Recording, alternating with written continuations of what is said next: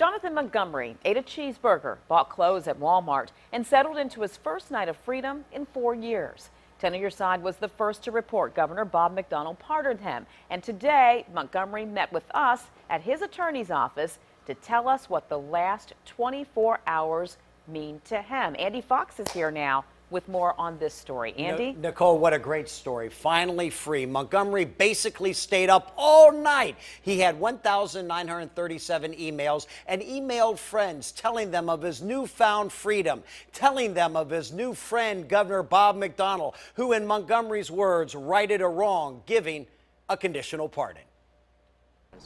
For Johnathon Montgomery, it's the simple things. How does the sun feel in your face? Oh, it feels good.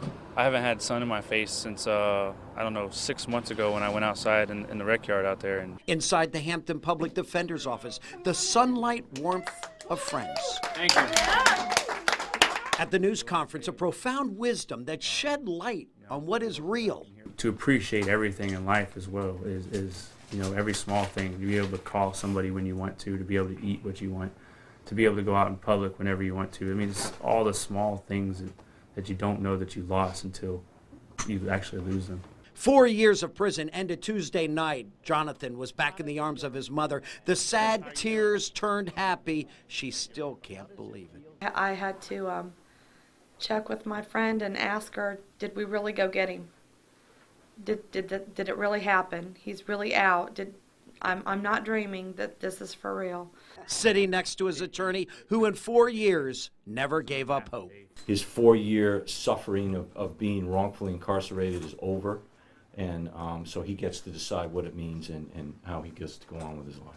The nightmare suffering born out of Elizabeth Coast's judicial evil, a trumped-up lie of sexual assault that sent an innocent man to prison for 4 years. When Johnathon heard she had recanted, I was mad, I was livid, I was crying, I was angry all at the same time. And as he eats pizza in a happier place, Johnathon remembers the important lesson of not giving in to the hate of others. You got to keep hope and you got to keep alive. You got to keep positive attitude, because if you don't, you're gonna destroy yourself. And I've kept all the hope, and I've kept talking to my attorney, Pavick. Attorney Ben Pavick and his Hampton Public Defenders put together a team that made this happen. Along with the Mid-Atlantic Innocence Project, the legal team successfully found a friend and a sympathetic ear in Governor Bob McDonnell.